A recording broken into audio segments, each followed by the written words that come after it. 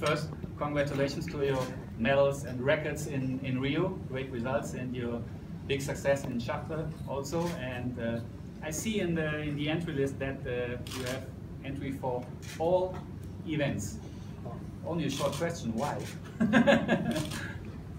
Well, a short question, but why not? Thank you for having us here in Berlin again. I love to be back here. You know, last year we weren't here, but I'm really happy. I really like this pool.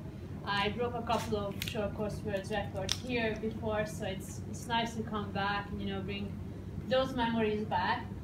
I will be racing a lot of events, so you know, I love to get up and race, and that's what I did in Chartres, and I think it's an awesome way to, you know, get back into training and racing again after the Rio Olympics. But normally, so when you have the heats, you have the other athletes 2 starts or something else, and you have a heat, and every 5 minutes you have another race. How does it feel? Can you explain it? Well, it doesn't always feel good, you know. You know, in Chartres, my last event was actually the 800 freestyle on the first day, and I had 6 events before, and I did cramp up for the last 200 meters, and it definitely hurts. But on the other hand, when I finish that day and I know I swam so many races, I feel a lot stronger and tougher. And the next day I only have 6 events, that already feels easier.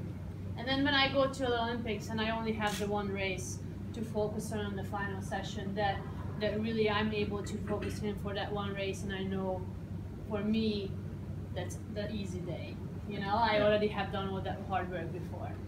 You know, I try to prepare the same way as I did for Rio. I really feel still that motivation, determination in me, and I want to, you know, represent Hungary the same way I did Rio.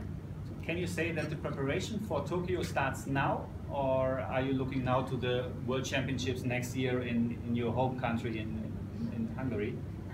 You know, before Rio, I even said I don't think it's really only that 4 year is the way you prepare, because I think I needed all those years before.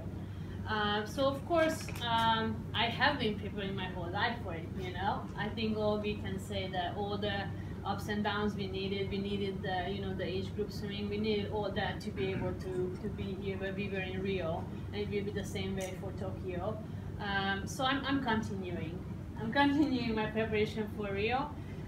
Of course, the shorter term goal is going to be the World Champs, which will be in my home country, in Budapest. It's going to be super exciting for us Hungarian swimmers to be in this huge stage in front of our home crowd.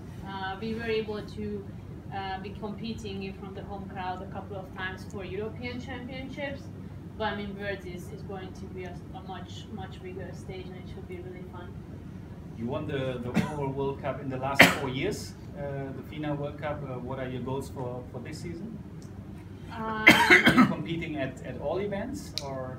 Most likely, yes. As I said, I really enjoy it. So yeah, I definitely, you know, want to keep continuing what I've been doing.